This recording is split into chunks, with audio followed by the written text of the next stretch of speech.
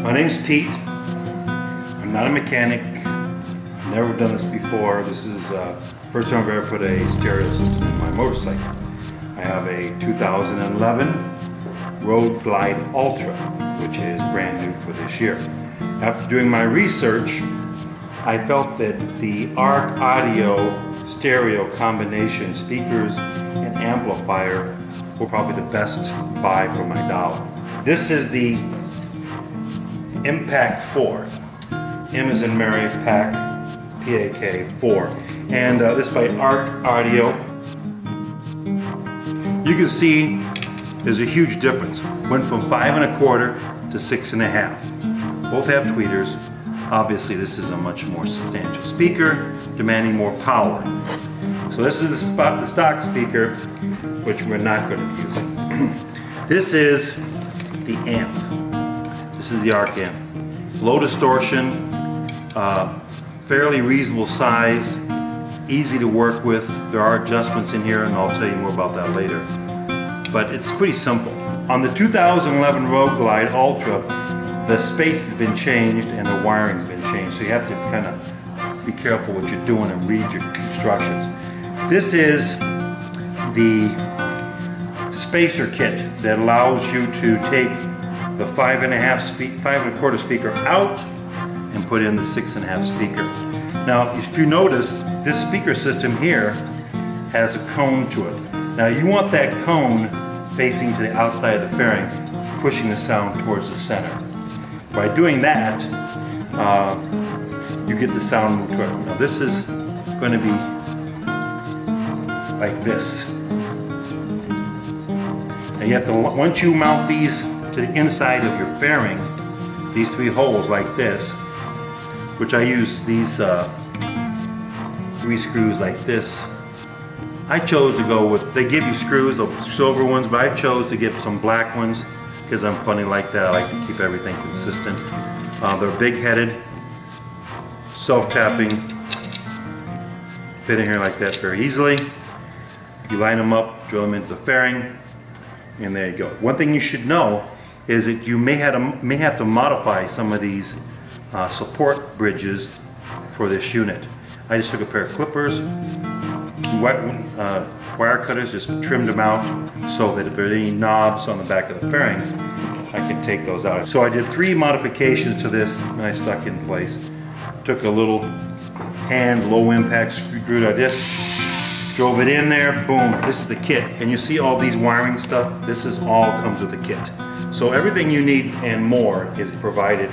Only thing I did was change it, was add some clips like this, the blue ones, and I went and got some black broadhead Phillips screws.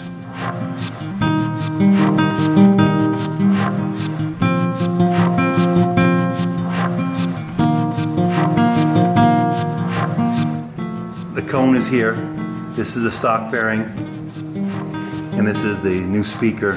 These are the 2 outlets. This is the wire, which I'll put connectors on it that will tie these back into the stereo system through the amp, which means that all your hand controls, all that stuff will work.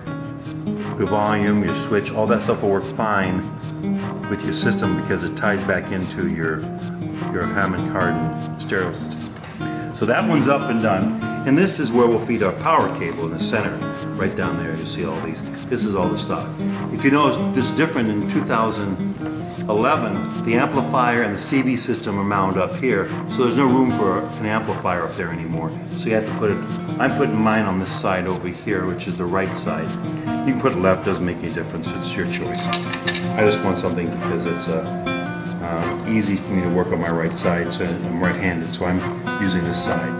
This is the hole I'm supposed to line up with, but this bridge right here is interfering with that piece, so I can't do it. So what I'm going to do is to take a pair of wire cutters and take out this one support mechanism.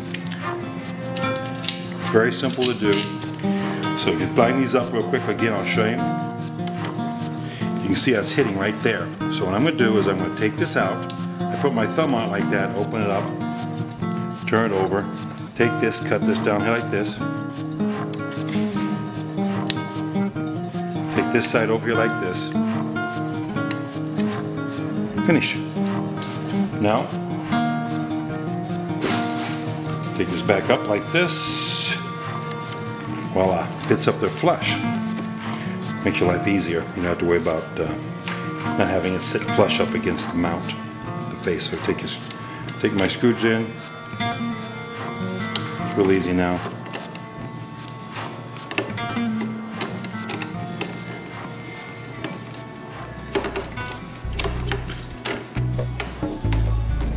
So get the screw started. Now put the other 3 in. There's only 3.